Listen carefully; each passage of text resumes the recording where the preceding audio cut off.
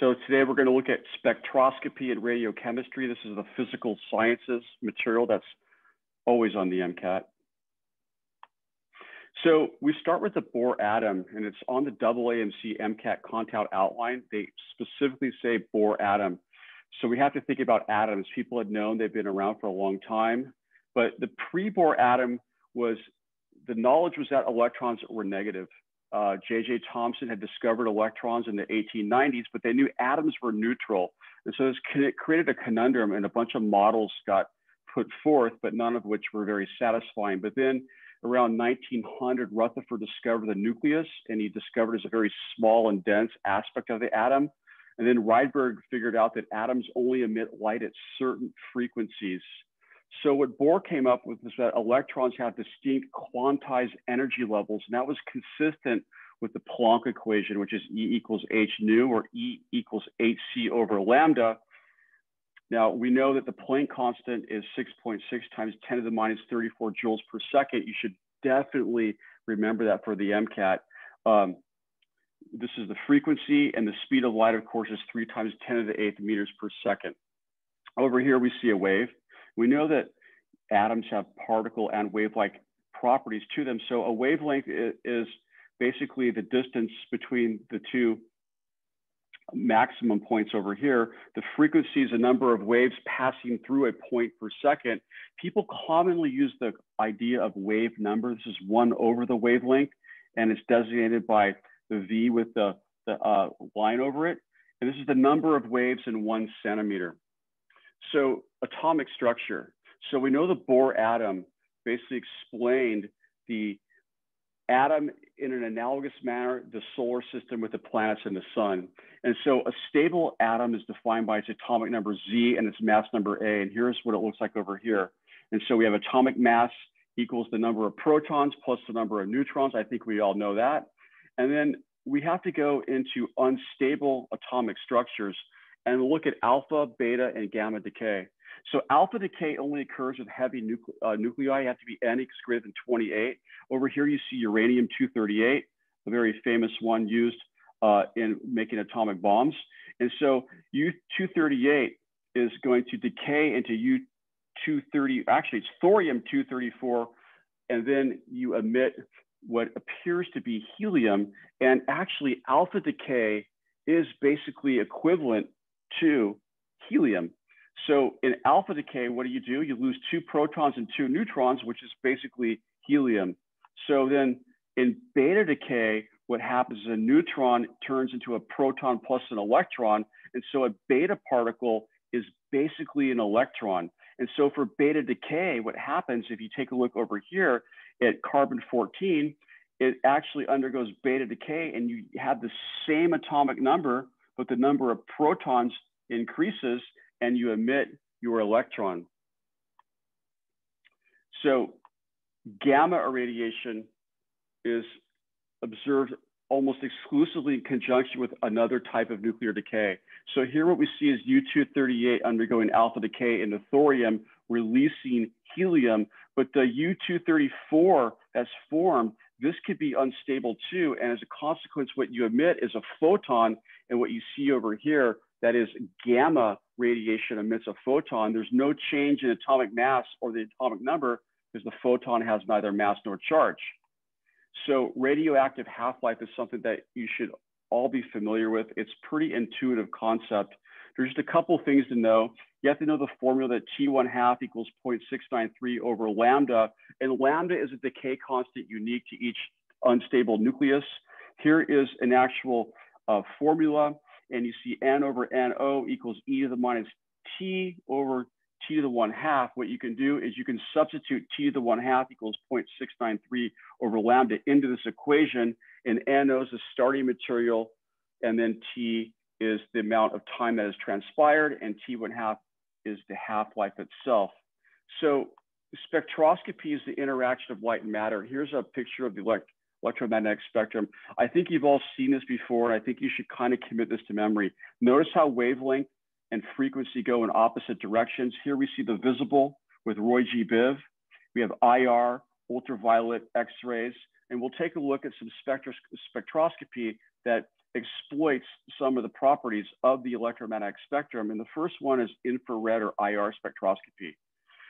So we got to think of molecules or the bonds in molecules as being like molecular springs. That is, they can vibrate, they can go back and forth. And so they're bouncing around a lot. This stretching vibration can be picked up.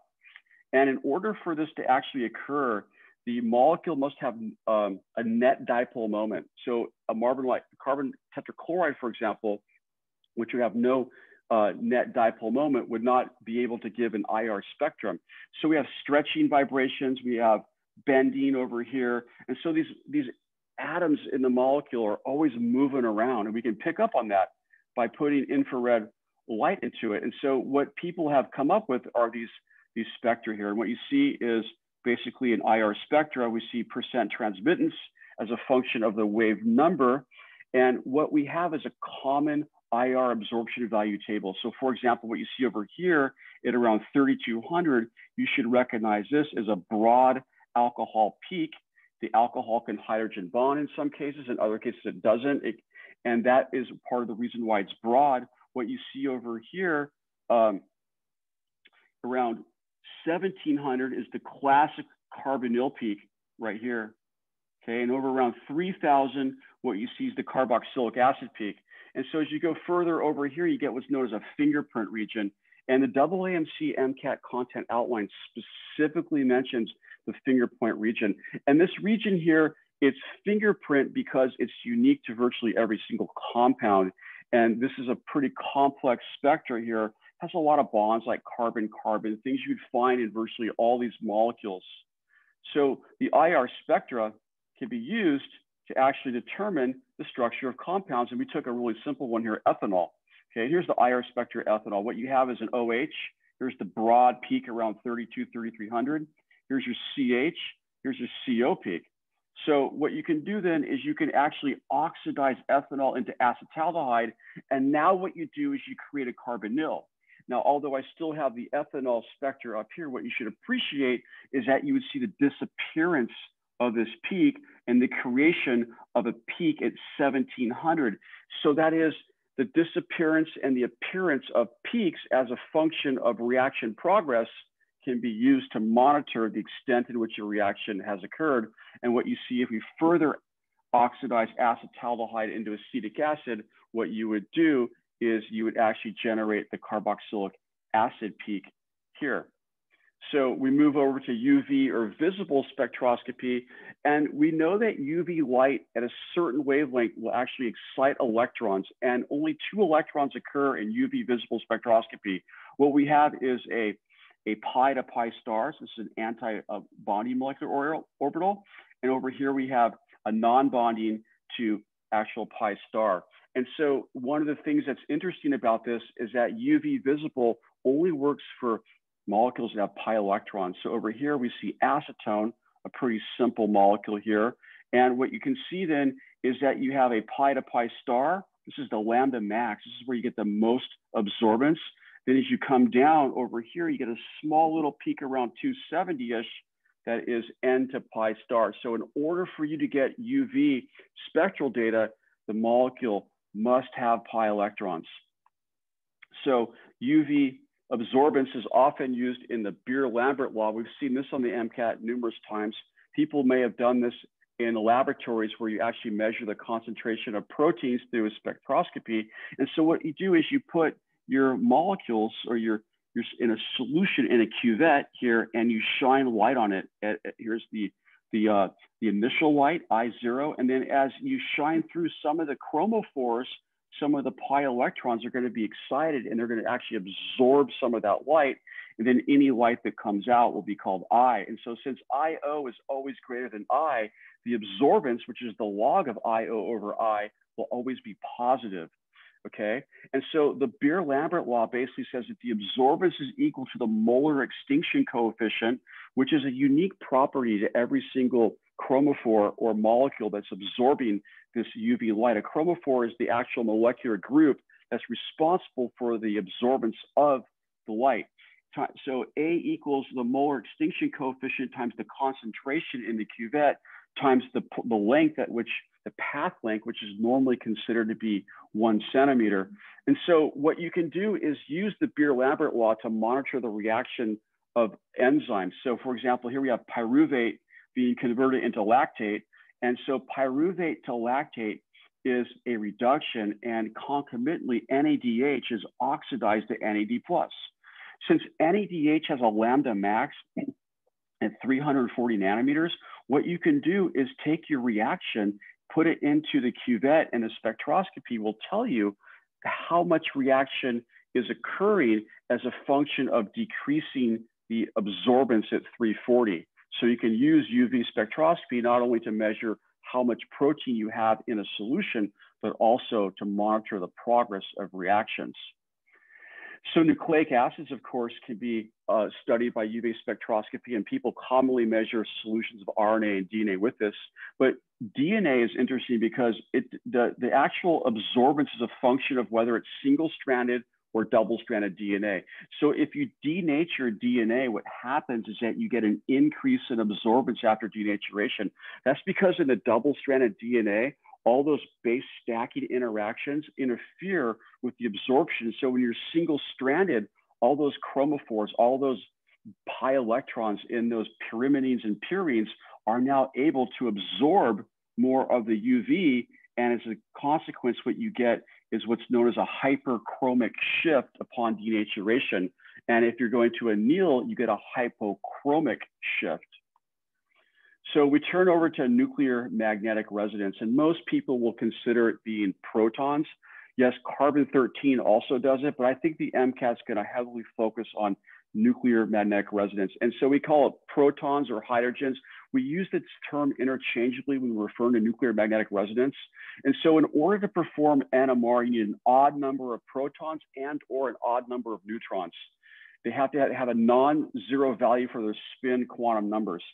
So we have to think about the spin quantum number. And we know that basically that nuclei can actually spin. They have it, and if there's no magnetic field applied, basically no magnet, they orient themselves randomly. So all these nuclei are orienting themselves randomly. But if you actually put a magnet to it, that what happens is that you can get an alpha and a beta, so separated by energy levels. And so some will spin up and some will spin down. And the small differential in energy is utilized to actually generate NMR structures. So there's 4 essentials for the MCAT on NMR. I mentioned that protons and hydrogens are used interchangeably. There's what's known as the chemical equivalency of protons. And so the molecular environment by which the proton resides in is fundamental to its NMR spectra. The chemical shift refers to shielding of the nucleus by electron density. So if, for example, you have an electron withdrawing group next to a hydrogen, what will happen is that since the electron withdrawing group is going to suck electrons towards itself, it's going to expose the nucleus to the magnetic field. And what you'll get is a chemical shift. And we'll take a look at that in a moment. There's also splitting. This is called the N+1 rule, and it refers to the number of neighboring hydrogens. So the number of neighboring hydrogens will affect the actual spectra. And then lastly is integration. This is proportional to the number of protons that give rise to the peak. So let's take an example here. So the first one we see is benzene, C6H6. Pretty simple here. What you see is that each of the 6 protons is in an equivalent molecular environment. So there's only one peak right here, okay? But if we look at something like chlorocyclobutane, what we see is that there's 4 carbons, and each carbon has at least 1 proton, hydrogen, attached to it. So what we see then is potentially we can have 4 peaks, but we only see 3 peaks. And the reason why is because peak 2, or actually proton 2 and proton 3, these are in chemically equivalent environments due to the symmetry. As you go out from the chlorine, you go this one here and this one there, they're the same. And so when you look at the structure, what we get is an NMR spectra that has 3 peaks. So what we see here is, let's take a look at number 1 over here. So number 1, carbon 1 is peak C. this is actually the most de-shielded. It's considered to be down-filled. And the fact that it's de-shielded means this chlorine is sucking away electrons from the hydrogen, and as a consequence, it's exposing its nucleus to the actual magnet. And so it resonates at a higher frequency, and that looks as if it's down, it's more de-shielded is what they say. It's more down-filled. And so if you look at this, it's going to be a multiplet, because it's going to be, there's actually 5 in here. You probably can't see it with good resolution. The reason why is because it has 2 neighbors here, 2 neighbors there, and the n+1 rule would be 4 + 1 or 5. If you take a look at B here, this is actually a consequence of peaks 2 and 3 here. These are in identical molecular environments. And so what you see is it has a higher reading to it. It's the integration phenomenon. And over here, A, which is basically carbon 4, is going to give us a multiplet because there's 4 neighboring carbons, n+1 is 5. It's the most upfilled one. You should check out some of the stuff we have in our physical sciences section test. We have some really good structures to practice, you can practice with. So what you should also remember is the relative chemical shift values. So we said that, of course, that there's more de-shielding when you have electron density pulling, and this might be the reason why carboxylic acids are so highly de-shielded. So because that proton is got the COO that's pulling away from it. So carboxylic acids are really downfield shifted. You should definitely memorize the trends, and the relative values would be helpful too for the MCAT. So we take a look at fluorescence, and what fluorescence is basically when a molecule or an atom absorbs either energy or a photon, and what happens is that it excites from a ground state of S0 into something S1. It's a higher energy. And what can happen is that you can get vibrational relaxation. So these are all different vibrational energy levels of S1, and it'll relax, and then at some point it's going to basically fall down in energy. It's going to emit light at a higher wavelength because that's going to be lower energy. And as a consequence, what can happen then is you can ultimately emit a photon, and you can actually detect these fluorescent events. So what we see is absorption, vibration, and then we actually emit light, which is known as fluorescence. And what can happen is a phenomenon known as fluorescence resonance energy transfer, or FRET. Here's a typical FRET Jablonski plot, it's called. So we have our electromagnetic radiation coming in, exciting a molecule, and then it go up in energy level here. And then what happens is that if there's could be an acceptor with an overlapping wavelength, and what happens is that you actually can jump over from the donor to the acceptor if they have overlapping wavelengths, and you can have the acceptor emit the light. So you can shine light on the donor and have the acceptor actually emit the light. And so what this is used for in biochemistry is when 2 things are closely juxtaposed together. You can have a donor on one and acceptor on the other. And so if 2 things come together biologically, you may be able to detect they're coming together by observing FRET activity. So with that in mind, let's get all ready for some workshop passages. We got a couple really good ones today. And so everyone start to log in.